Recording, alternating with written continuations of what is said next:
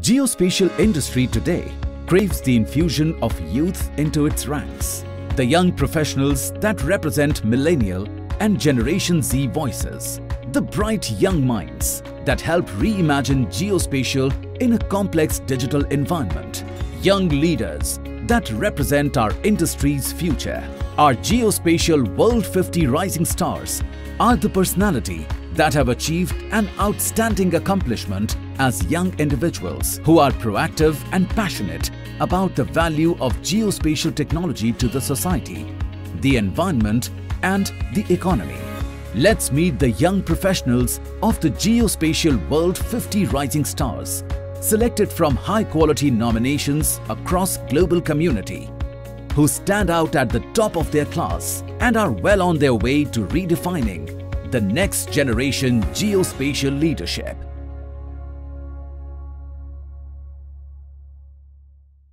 It's a process which was initiated by Geospatial World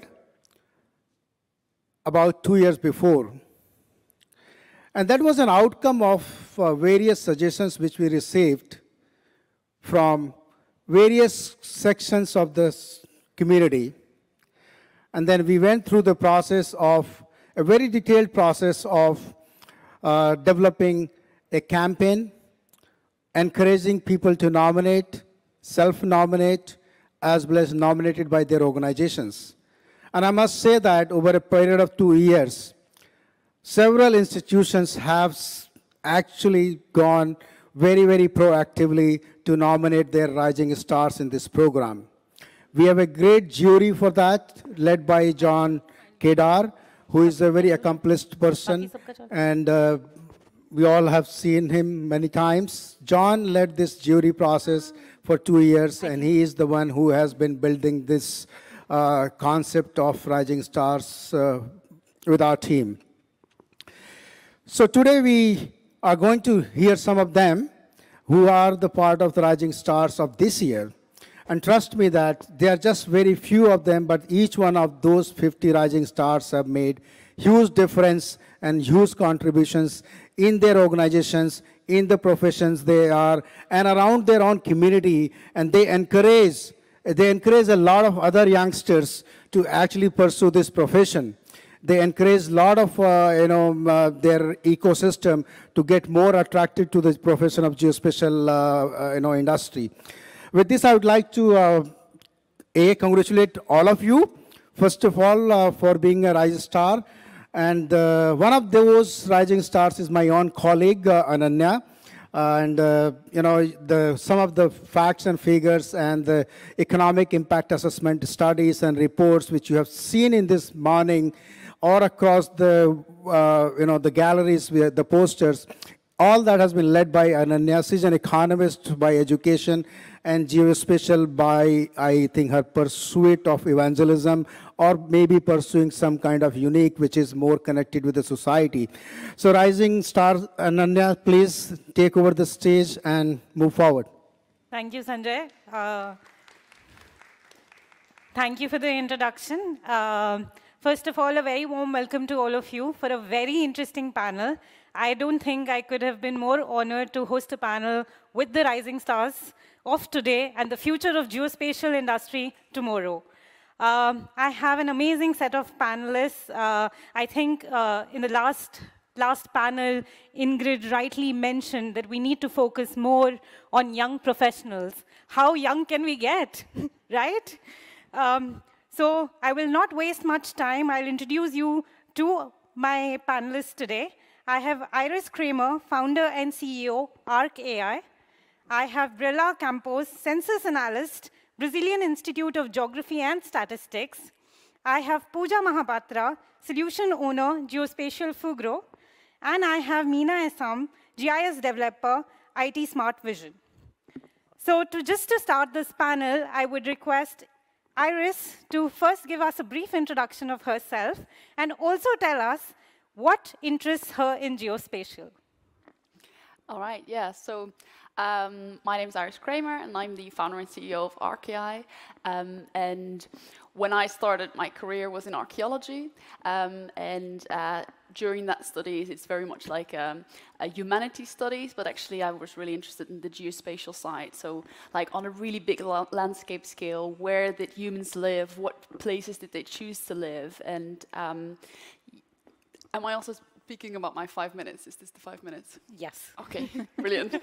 Okay, so yeah, you can see on the screen a bit of my background from archaeology, then into doing specifically a master's in GIS within archaeology to study the landscape patterns of humans. And I was really interested in actually the rise of AI, self-driving cars, and I thought, wow, maybe I can automate the discovery of archaeological sites with Earth observation data, LiDAR, satellite imagery.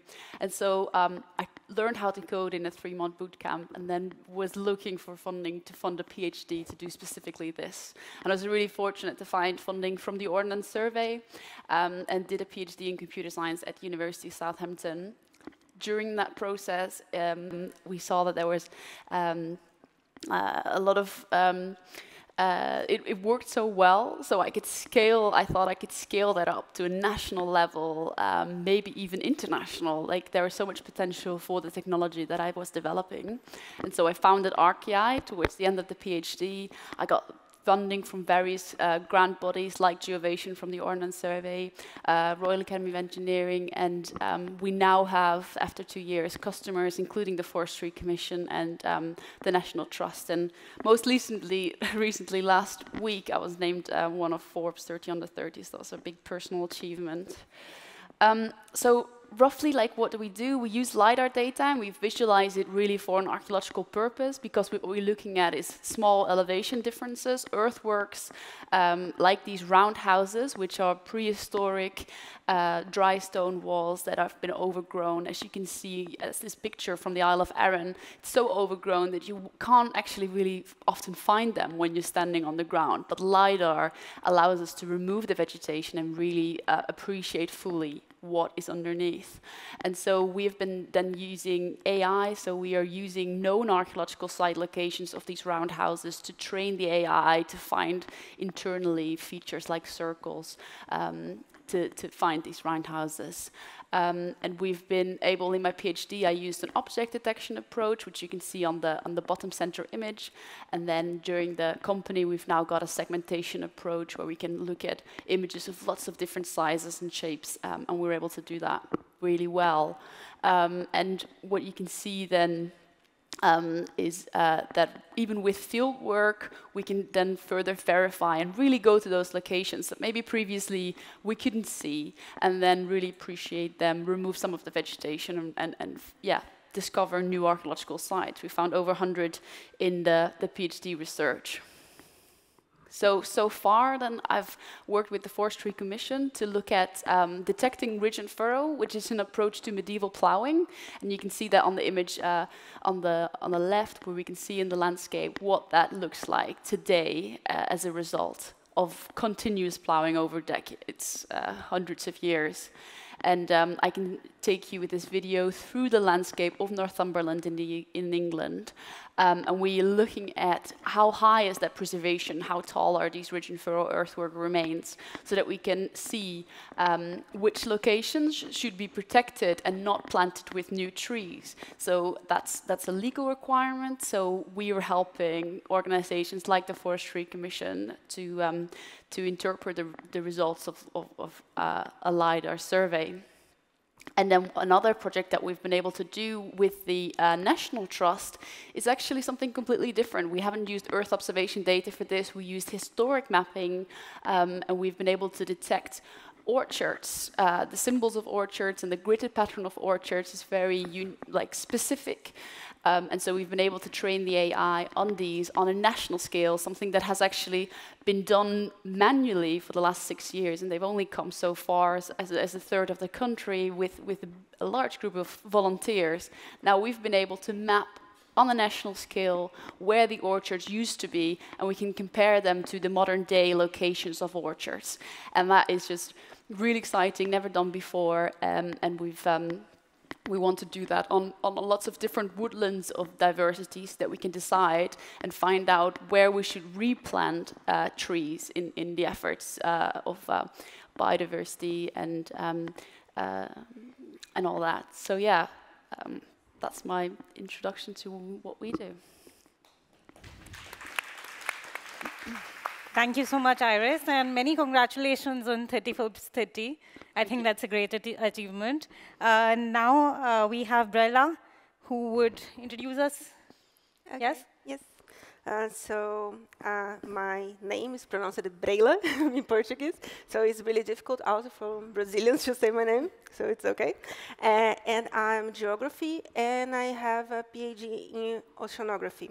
So in both areas, I always use geospatial technologies to understand the behavior of the environment, and also my work in Brazilian Institute of Geography and Statistics with a lot of geospatial techniques. So my introduction will be more philosophical about my experience, about the things I believe that are essential we think beyond the obvious, which I think are 3 points: knowledge, qualification, and a collaborative work.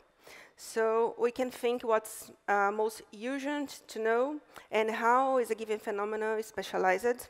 And we can think of monitor environmental, social, and economic phenomena, taking into consideration the different spatial and temporal scales to which they are subject. And this way, we will have the necessary information to think about the possible impacts and consequences that a given territory will be subject to under adverse conditions, for example, as we have the climate change affecting our lives. Let's see, yeah. Continuing in this direction, we can think what information for the territory is relevant to be mapped. And moreover, what's important to map when one wants to count the population. Here I am talking about my work nowadays. So in this sense, it's important to think about how to speed up the mapping process so that we can account for geoinformation on a national scale.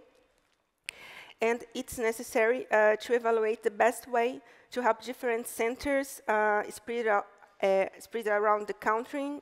So it's the case of Brazil that we have a lot of units to help mapping the whole territory of Brazil. So we can produce maps of our country in a standardized way, and we can be, and that can be used in the different surveys for the institution and also for other players that want this data.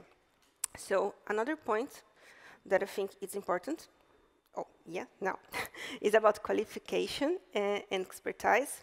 So in countries like Brazil, the access to quality education is not a reality for everyone. And to incentive to study the basis for a good qualification, it should take place in basic education. I think it's primordial. So we can face several problems, such in my reality in Brazil. In the basic education, we have problems with lack of structure, human resources, engagement of managers to promote a quality education that can instigate the youngest to question themselves about the reality that surrounds them, which emphasizes on the where. That's why we're here. In addition, we encourage girls from early age and also even during graduation to take chance on geotechnology world, which is super important. And I'm talking about my experience as a woman in geotechnology world. So in the future, we will have a more heterogeneous dialogue space with different visions. And finally, training professionals to face real challenges is essential. And to all of this, working in a collaborative effort is really important to have the best approach to understand the space we live and to see better possibilities to solve geospatial problems, such as teams with collaborators with different backgrounds, treating the problem in an interdisciplinary way, and exchange ideas. That's why we can go forward. And to close my speech, there's no time here. Maybe I'm on time? Yes. Oh, okay. I'm not saying this. Okay. No. Yes. So to close my speech, I bring a quote from Esri's chief scientist, down right, which captures my thoughts pretty well. That's the more diversity you have in the data and also in types of people work on a problem, then the better probability of getting closer to an answer. So with this, I say, oh, no. Let's see. Now I can say thank you. Obrigada. Thank you so much, Breylla. I hope I pronounced your name right this time. Breylla. Breylla. Yeah, it's okay. Okay. For me, it's fine. Pooja, what interests you in geospatial? What brings you here? Yes, thank you. Thank you, Ananya. I have no doubts that you can pronounce my name correctly. Yes. So indeed, I grew up in India. I'm actually an electrical engineer by background. What was the pinnacle of electrical engineering in terms of building difficult circuitry? That was, for me, building satellites. So that was, for me, what I wanted to do in my life. First of all, I wanted to be an astronaut. That didn't really work out. So I thought, well, let's start making satellites. So I came to Europe for my master's,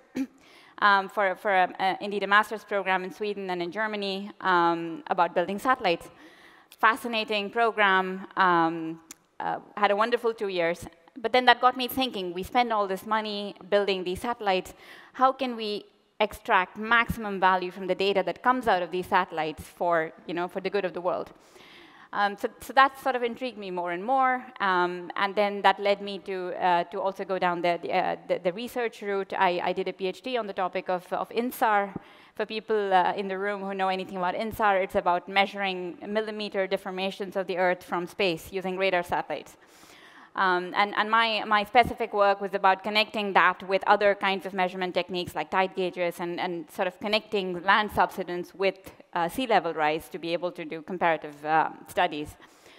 So that got me, of course, very much interested in the whole Earth observation space. I worked at Skygeo, which was then a startup company for a couple of years. And then I wanted to go a little bit broader than INSAR. I wanted to look at what else can Earth observation do? What other geospatial data is out there?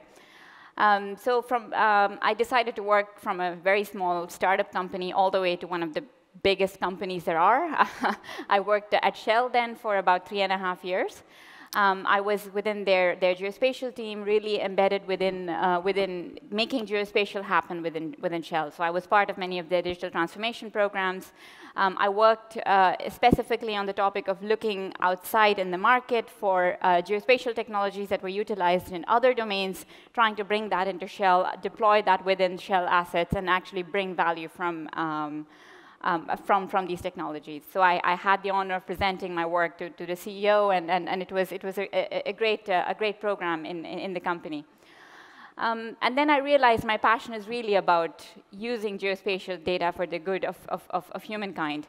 And at some point, Fugro came along my way, another big Dutch company, now definitely an international company headquartered in the Netherlands. I was blown away by the breadth of geospatial technologies that Fugro could do. In fact, in the last couple of days, I've had people asking me, well, what does Fugro do? I think it's easier for me to answer what does Fugro not do in the geospatial domain. From gathering data to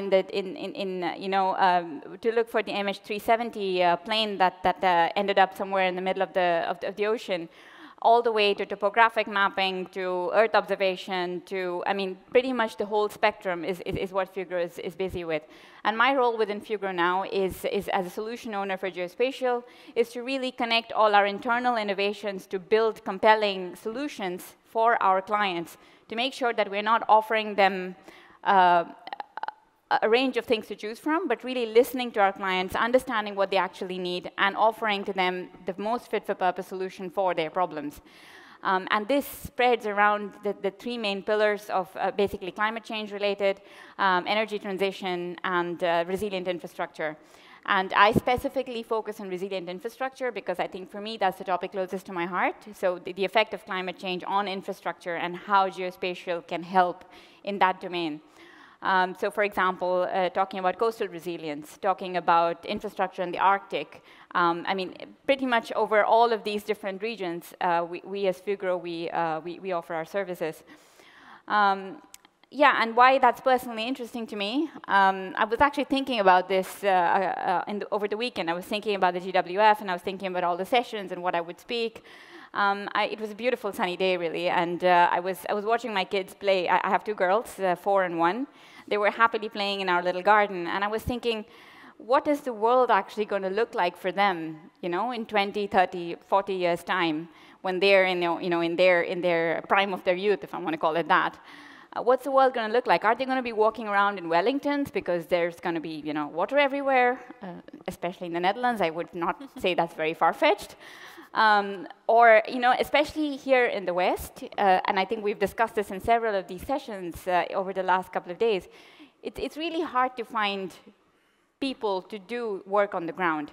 Like, if you want to send somebody to go inspect a bridge, you're not going to be able to easily find these people in the West or in OECD countries anyway.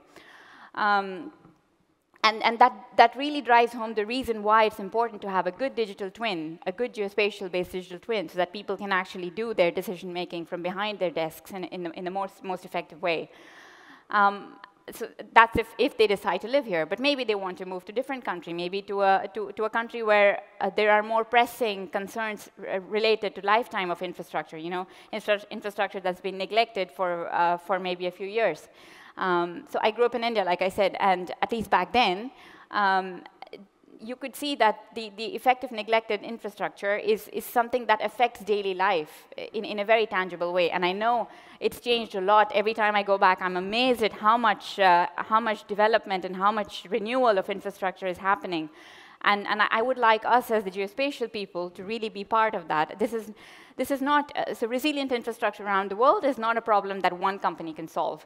So I'm also Fugro is a very active member of the World Geospatial Industry Council, the WGIC. There are lots of other members, obviously, here in the audience as well. And I think together, collaboratively, we, as the private sector in the geospatial domain, can definitely make a difference by forming the right partnerships and having those fit-for-purpose solutions that our clients can use. So I don't know if that was 5 minutes, but either way, that was my story. That's all right. That was really interesting to hear your journey from being an electric engineer to geospatial. So Mina, we look forward to hearing from you. Yes, for me. Let's start. My background. I come from Egypt. I work for National Statistical Office for 7 years. As a software developer, and finally I worked in private sector and with SDEJ as a freelancer to develop some geographic tools and so on. Today I will speak about SDEJ Carto, the online map catalog. This is the unique one in Egypt. Let's start with who's SDEJ. SDEJ is French research center in Egypt for economic and social studies and documentation. So why this map catalog, online map catalog, is very important because let's start with it's the unique map catalog in Egypt. And it's interactive and easy tool for the researchers to find the maps, and it's a big step to open data and geospatial field in Egypt. And finally, we can say about the size of the backside validation and verification and manipulation which done on this data. About this library it's multi collection, a multi-scalar collection of topographic and and geographic and cadastral maps. It contains more than 5,000 maps, and as a phase 1, and SEDA is working to reach 2,000 maps at the end of the year. These maps are grouped in multiple series or matrices.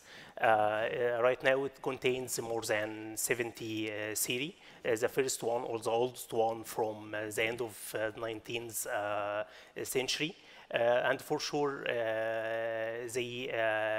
they in multiple on different scales, started from 1 to 500 till 1 to million. And finally, there are many sources for this data, like Defense Mapping Agency, Army Map Service, National Statistical Office, and Corps of Engineers, if I remember, in cooperation with many external agencies from outside of Egypt. Today, I will highlight the most features for the researcher at the front end, and I think if I have some time, I will highlight the size of data manipulation and verification which is done for the backend for this data. About the front-end features which developed to easily find these maps for the researchers.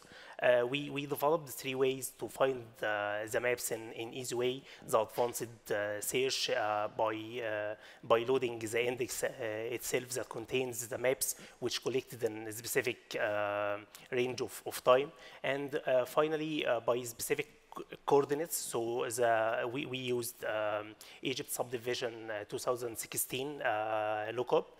So if any researcher knows about these subdivisions, so he can navigate for a specific area and choose it and can load these maps easily. Let's start with the searching with the location or by coordinates. We are using, as I mentioned, the Census subdivisions lookup 2017.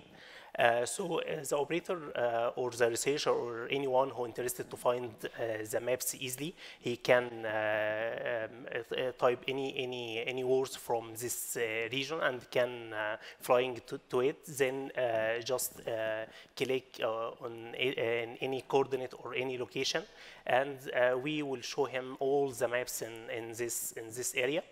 And this map will be projected on the current base map, and also he can fly from map to map, from scale to scale, and this map will be presented with the suitable zoom, so he can see the differences over the time, and for sure can see these maps with the right zoom. Let's say quickly about the advanced search. We offer many advanced tools to search for specific zones, keywords, dates, the collection dates, scales, and so on. The final way, and the most important one, the search by index. So the researcher can load the index, all the index, and can show the index in just boundaries or the original images, so he can see the difference, as we mentioned, over the time. If we see here military series 25,000 loaded as boundaries, and also can load it as images. And we built one of the algorithms or technologies we used at the back end for the manipulation and use as the front end. We used some normalization for the Arabic language and as well as the English. So sometimes we type the regions as we pronounce. So we work to find all areas that match these keywords, so we can see all the keyword match the Cairo, as if the researcher or anyone Can next slide. The next one, please. See if you see here, we can load multiple series. So can see 500 series and 2050 500 series loaded. So can see the intersection between the series over the time. And also, if we clicked on each map, we provide this information about the map title as collected at this time, the series which belong to it, the map reference, the scale, the metadata, the coordinates, the shape details, the cover zone, as we see in this example. Thank you for your attention. Thank you. Thank you, Mina. It was a lovely presentation. It was really interesting to see the kind of work that you're doing. Unfortunately, we are very short of time. And I know we had discussed a lot of questions that we would have liked to take up, but we wouldn't be able to. However, I would still request everyone to please give an applause to these young rising stars for trying to make a difference in the geospatial frontier. Thank you so much. Thank you. Thank you.